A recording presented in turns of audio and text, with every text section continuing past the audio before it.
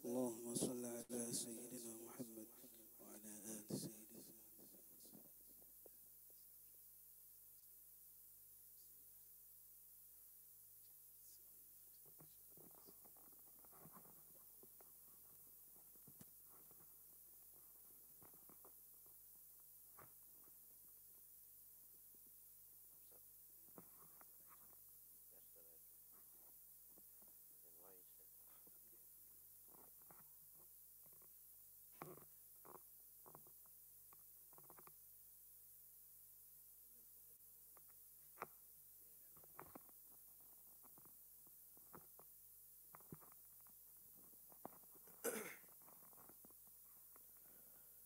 السلام عليكم ورحمة الله تعالى وبركاته. الحمد لله رب العالمين، والصلاة والسلام على أشرف الأنبياء والمرسلين سيدنا محمد صلى الله عليه وسلم وعلى آله وصحبه أجمعين. اللهم صل وسلم وبارك على سيدنا محمد، طب القلوب ودوائها وعافية الأبدان وشفائها ونور الأبصار وضيائها، وعلى آله وصحبه وبارك وسلم. اللهم يا وهاب صل على سيدنا محمد فاتح الأبواب وعلى آله وصحبه وبارك وسلم. All praise is to Allah subhanahu wa ta'ala, our creator, our sustainer, and the greatest of salutations be upon the beloved of Allah, Sayyidina wa Maulana Rasulullah sallallahu ta'ala alayhi wa alihi wa sallam, upon his family, upon his companions, and upon our pious predecessors. Ameen.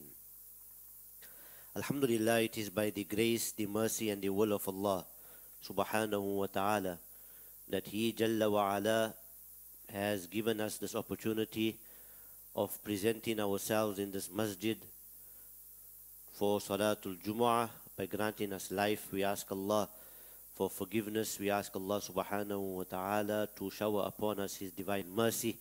We ask Allah subhanahu wa ta'ala to rise us alongside Rasulullah sallallahu ta'ala alayhi wa sallam on the day of resurrection. Ameen ya Rabbana ya Rabbal Alameen. Alhamdulillah, this is the month in which we celebrate Muhammad sallallahu ta'ala alayhi wa alihi wa sallam. And Alhamdulillah, 3/4 of the ummah of the Habib sallallahu ta'ala alayhi wa sallam celebrated his birth on Wednesday and Tuesday and so forth.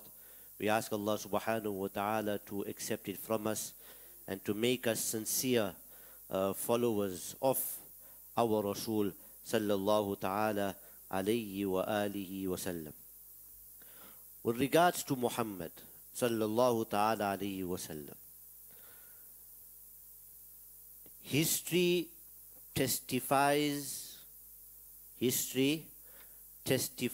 to his greatness. History testifies that there is no greater human being. There is no perfect human being. The world today, with all of us present, so many great leaders and so forth, and to come right up to the day of resurrection, the world will not see a greater man, a more perfect man than Muhammad sallallahu ta'ala alayhi wa alihi wa sallam. A man whose influence is felt up to today. A man whose influence is felt up to today, and wallahi will continue to influence and will continue to change the hearts of men until the day of resurrection. No other man. That is why John William Draper William Draper, he said, 4 years after the death of Justinian, in Mecca, Arabia, the man who of all men was born, who has exercised the greatest influence upon the human race. Not a Muslim. Not a Muslim. The greatest influence upon the human race. This is Muhammad sallallahu ta'ala alayhi wa alihi wa sallam. This is your prophet. This is your prophet. This is, as they say in the Arabic language, Qudwatina, our leader. Our leader, our Imam. This is Muhammad sallallahu ta'ala alayhi wa alihi wa sallam. If you go and read the seerah of Rasulullah sallallahu ta'ala alayhi wa alihi wa sallam, the seerah of the Messenger of Allah is a blueprint for every single believer. If you want to know how to reach Allah subhanahu wa ta'ala, if you want to know the path to Allah subhanahu wa ta'ala, if you want to know how to refine your character as an individual, if you want to know how to rectify a society, a community at a global level, then wallahi, all you have to do is study the seerah of Rasulullah sallallahu alaihi wasallam and you will find your solution. The seerah, Ibn Hazm said this about the biography, the seerah of the Messenger sallallahu alaihi wasallam. He says, the seerah of Rasulullah sallallahu alaihi wasallam, for anyone who considers it, it necessitates believing in him and testifying that he is the Messenger of Allah. And then he said, if he had no other miracle but his seerah, but his biography is sufficient to serve as his miracle. Sufficient to serve as the miracle of Muhammad sallallahu ta'ala alayhi wa alihi wa sallam. From cover to cover, from the time of his great and illustrious birth till the time that the Messenger of Allah physically passed away from the dunya, and even after, up to today, the seerah of the Habib continues. The seerah of the Habib continues, and from cover to cover, when you read, you are mesmerized. You are in awe of this personality that is in front of you, in your imagination that you are reading about. Is this an angel? Is this an angel? Is this a creation from the creations of Allah, but not a human creation? And then we are further amazed when we realize that this is a human being. This is a human being from the creations of Allah subhanahu wa ta'ala. But such perfection, such beauty, it humbles us. It makes us stand in awe of this personality, Muhammad sallallahu ta'ala alayhi wa alihi wa sallam. The dunya, the Lamartine, the French historian, he put it very beautifully with regards to Muhammad sallallahu ta'ala alayhi wa alihi wa sallam. He says, if greatness of purpose, smallness of means, nothing, having nothing, astounding results are the three criteria of human genius. Who could dare to compare any great man in modern history with Muhammad sallallahu ta'ala alayhi wa sallam? And then he explains the life of Muhammad. He says, the most famous men created arms, laws, and empires only. They founded, if anything at all, no more than material powers, which often crumbles away before their very own eyes. Who remembers these great emperors of the past, Constantine and so forth, and all these people? Who remembers them today? The world has forgotten them, but a few who remember them. This man moved not only armies, talking about Muhammad, legislations, empires, peoples and dynasties, but billions of men in 1/3 of the then inhabited world, million, sorry, and more than that. He moved the altars, he moved gods, religions, ideas, beliefs, and souls. And then he goes on and he speaks about Rasulullah sallallahu ta'ala alayhi wa alihi wa sallam, his life, his meditations, his stance against the superstitions in his country. His firmness in enduring them for over 13 years, that torture in Makkatul Mukarramah. And then he says, as regards all the standards by which human greatness may be measured.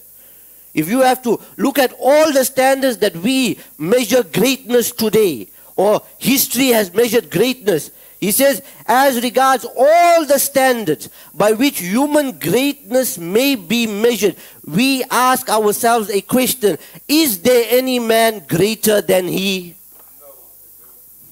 This is your Prophet sallallahu ta'ala alayhi wa alihi wa sallam. This is our Nabi. This is our Rasul. This is our Qudwa, our leader. This is our Imam. Sayyidina wa Maulana Rasulullah sallallahu ta'ala alayhi wa alihi wa sallam. He not only affected the hearts of believers, no, he affected the hearts of disbelievers, that even though they chose to disbelieve in the message that he brought, they never disbelieved that his character was exemplary. Gandhi, Nelson Mandela, go read. These people did not accept Islam. They never accepted Islam, but they testified to the character of a man in whose religion they did not believe in. What does that tell you about the man? What does that tell you about his character? The life of Rasulullah sallallahu ta'ala alayhi wa sallam. It's not strange that we see today, brothers in Islam, has anyone in human history ever been so deeply loved as him? No. But why? Why so much of love? Why so much of love? Is it a love that is forced upon the hearts? No. It's a love of beauty. It's a love of perfection. It's a love of good character. So we are drawn like moths to a flame. We are drawn to Muhammad sallallahu ta'ala alayhi wa alihi wa sallam. What made the Sahaba? What made the Sahaba who were alive at that time, around the Messenger sallallahu alayhi wa sallam? What made them sacrifice their very lives for him? What made men sacrifice their very lives to defend another man? Must be something. There must be something that Abu Dujana, rahmatullahi ta'ala alayhi, radiyallahu ta'ala, who welcomed an entire volley of arrows, landing upon his back as he hovered around the Messenger sallallahu alayhi wa sallam at Uhud to protect him, sallallahu alayhi wa sallam. What about Sayyidina Anas ibn Nadr, radiyallahu ta'ala, who actually dove, he dived into the crowds in battle, into the crowds, in protection of Rasulullah sallallahu alaihi wasallam, that when they found his martyred body, there were over 90 wounds upon the body of a single person that defended another man. Why? Such love, that Abu Talha shielded the Prophet sallallahu alaihi wasallam from injury with his chest, because he never found a shield or a sword. So he went out with his chest and he says, Ya Rasulullah, do not look there, O Messenger of Allah. Perhaps they may, strike your neck or your head. Rather, they strike me first. Ya Rasulullah sallallahu ta'ala alayhi wa alihi wa sallam.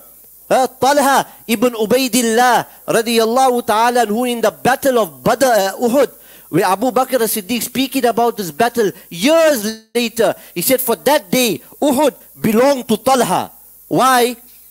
Defending the messenger sallallahu ta'ala alayhi wasallam, to the point that over 70 wounds upon his body, that even his right hand became paralyzed. One of those given the glad tidings of Jannah. What makes men sacrifice themselves for another man? And none of them was forced. None were forced. What makes Nusayba bin Ka'b radiyallahu ta'ala anha, a woman who snatched swords away from the hands of men who were running from the battlefield in Uhud to go and defend the messenger sallallahu ta'ala alayhi wa alihi wasallam? What makes a woman from the Banu Dinar tribe, who was told after the battle, when they returned to Medina, that your husband, your father, your brother, they were all killed at Uhud? And she replied, but what has happened to the messenger of Allah? They are telling her, your father, your brother, your son, your husband, all killed. Leave them. What has happened to the messenger of Allah? Ya ukhti, oh sister, we are telling you, listen properly. Your father, your brother, your husband, your son has been martyred. Leave them. What about the messenger of Allah? Is he safe? What motivated her love? What motivated her love? That she remained oblivious to the death of her father, of her brother, of her husband, of her son. Oblivious. But what happened to the messenger of Allah? Is he safe? And then they said, oh ukhti, oh sister, the messenger of Allah is fine. No, where is he? I want to see him with my own eyes.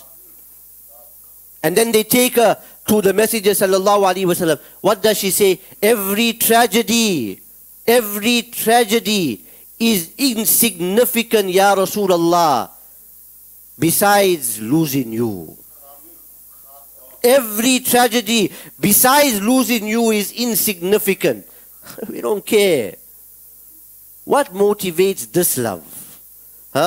For the messenger sallallahu ta'ala alayhi wa alihi wa sallam, that people give up their lives with regards to how the companions of Muhammad sallallahu alayhi wa sallam, loved him.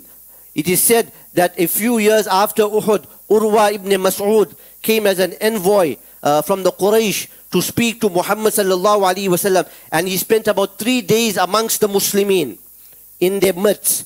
And he returned to Mecca, and the Quraysh asked him, brief us with regards to what you observed with regards to Muhammad and his companions. He says, O council of the Quraysh, I have visited Khusru in his kingdom. I have visited Caesar in his kingdom. I have visited the Najashi in his kingdom. But by Allah, I have never seen a king so revered amongst his people like how the people of Muhammad revere Muhammad sallallahu alaihi wa alihi wa sallam. He does not wash himself, meaning wudu, except that they rush to catch the droplets of water falling from his body. Nor does one of his hairs fall, except that they take it. Whenever he speaks, they immediately lower their voices. None stares at him directly out of reverence for him. No senior companion, with regards to the Shama'il, no senior companion of Muhammad like Abu Bakr or Umar, Uthman, ever gave the description of the Messenger of Allah, because none of them, out of awe of him, none of them looked at his face. It was always the younger companions who were brave, enough to lift up their heads in the presence of the Messenger sallallahu alaihi wasallam. Whenever he speaks, they lower their voices. None stares at him directly out of reverence for him. He has offered you good terms, accept them, for I do not see them ever deserting him. Make your decision.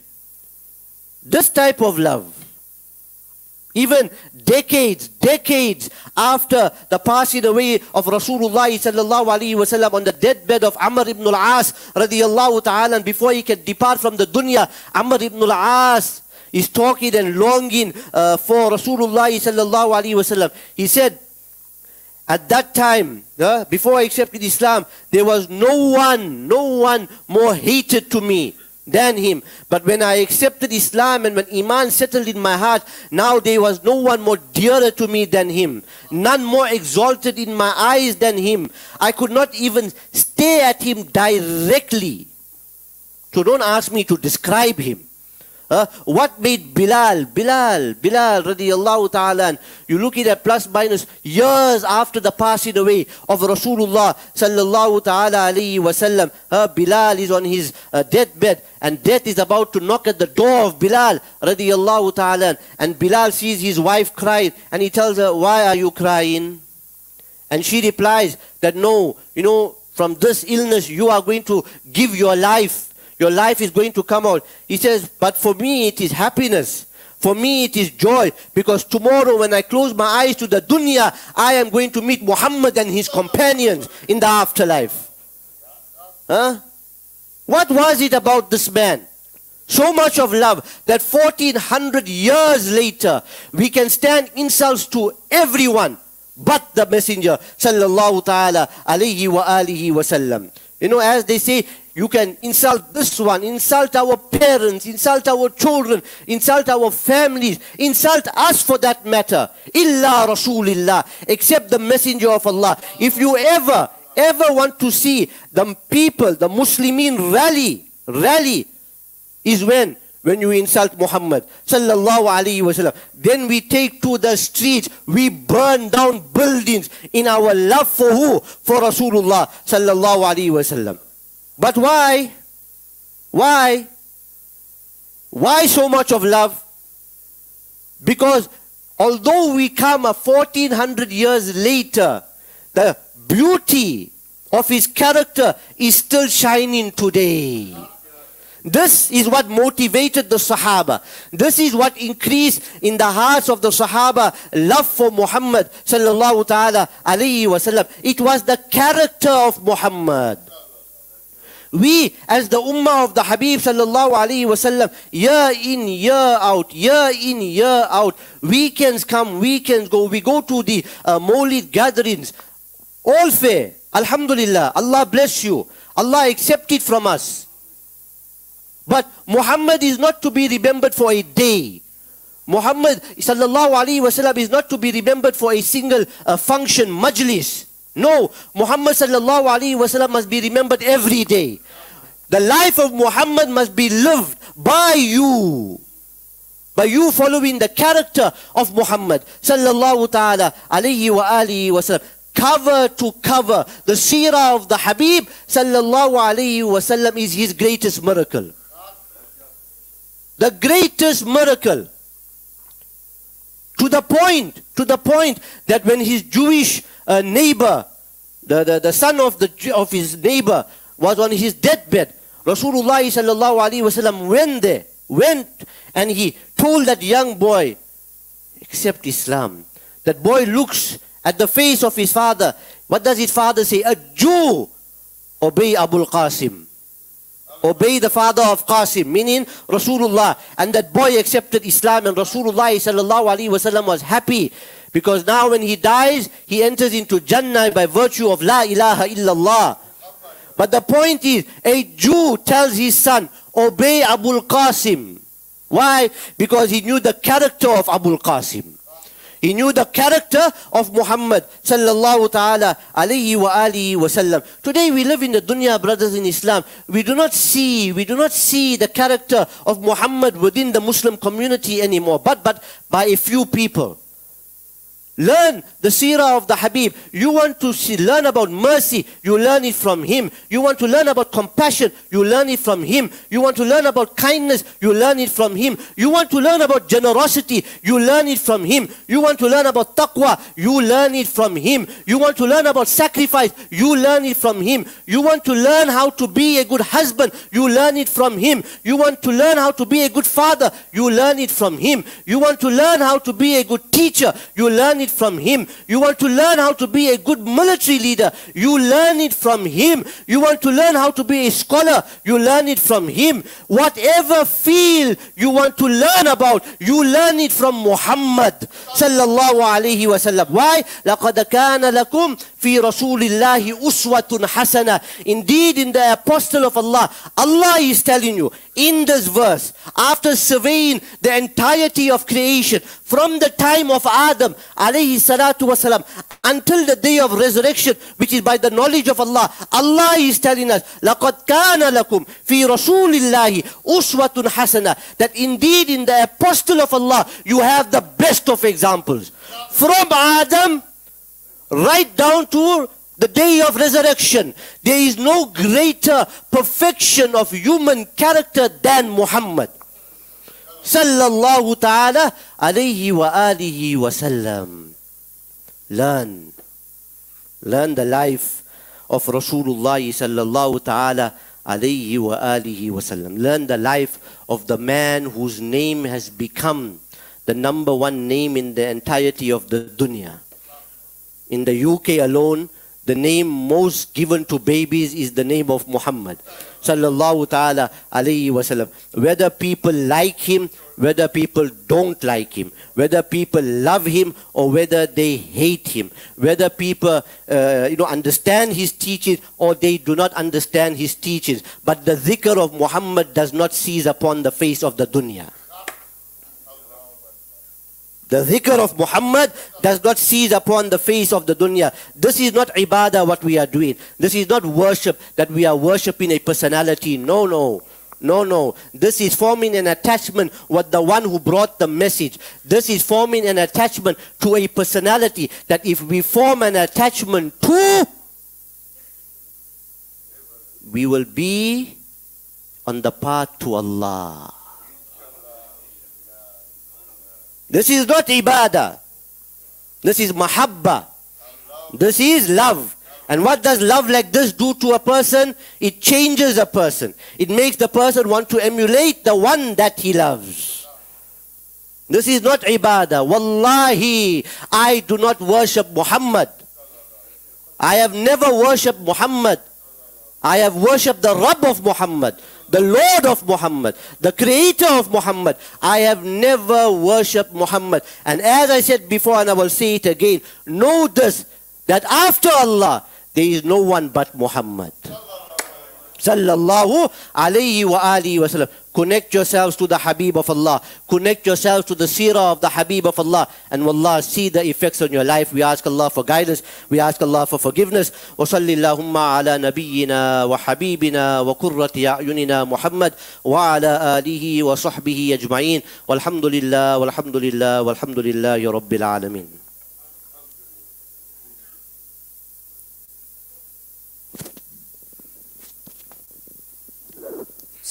Rahim, mashallah, alhamdulillah. So Mufti Muhammad Ebrahim Soofie, may Allah subhanahu wa ta'ala bless him and reward him abundantly. Today's Jummuah is dedicated to the memory of Hazrat Khwaja Khwajagan, Khwaja Alauddin Ali Ahmad Sabir Karari, rahmatullahi ta'ala alayhi, whose wisal is today the 13th of Rabiul Awwal. Today, on behalf of the Habibia Sufi Sahib Bashapit Darbaar, Riverside, Durban, Kenville, we wish all the murideen of the Sabri Silsila a Urus Mubarak. Alhamdulillah, today's lunch is sponsored by an anonymous donor for the Isal Sawab of his family. May Allah subhanahu wa ta'ala grant his family and all marhumin the highest abode in Jannah and eliminate the kubur with nur and grant the family barakah and iman, salamat, ameen.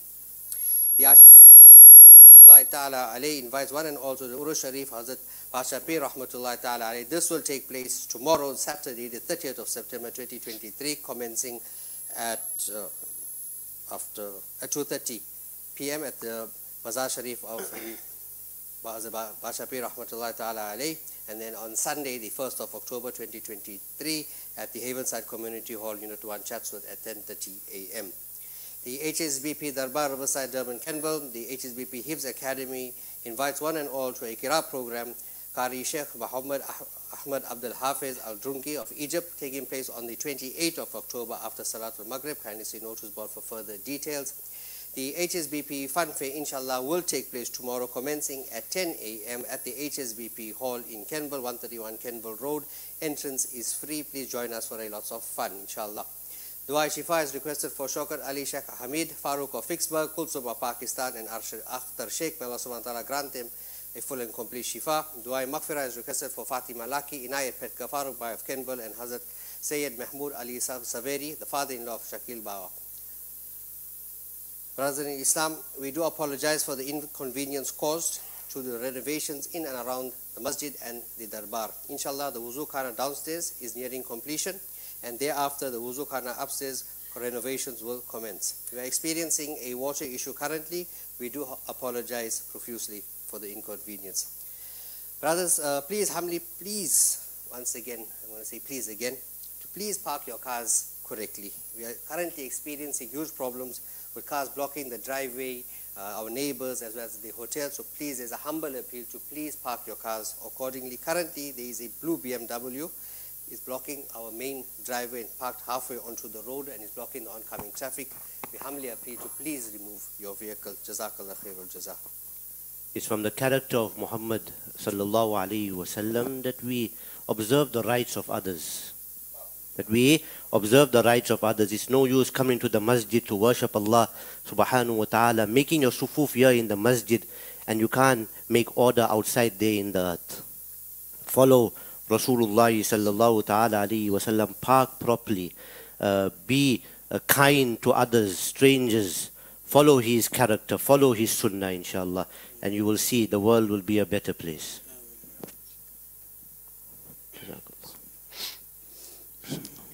الله أكبر الله أكبر الله أكبر الله أكبر أشهد أن لا إله إلا الله أشهد أن لا إله إلا الله أشهد أن محمد رسول الله أشهد أن محمد رسول الله حي على الصلاة حي على الصلاة حي على الفلاح حي على الفلاح الله أكبر الله أكبر لا إله إلا الله دعوة التامة والصلاة القائمة محمدا الوسيلة والفضيلة والدرجة العالية الرفيعة وبعث الله مقام محمودا الذي وحده وارزقنا شفاعته. الحمد لله والصلاة والسلام على رسول الله وعلى آله وصحبه ومن والاه. عباد الله اتقوا الله. يقول الله تعالى: يا أيها الذين آمنوا اتقوا الله وقولوا قولا سديدا يصلح لكم أعمالكم ويغفر لكم ذنوبكم ومن يطع الله ورسوله فقد فاز فوزا عظيما. عباد الله، قال رسول الله صلى الله عليه وسلم: اللهم إني أسألك الهدى والتقى والعفاف والغنى، أو كما قال الحبيب المصطفى. بارك الله لنا ولكم في القرآن العظيم، ونفعنا وإياكم بالآيات والذكر الحكيم، فاستغفروا إنه هو الغفور الرحيم.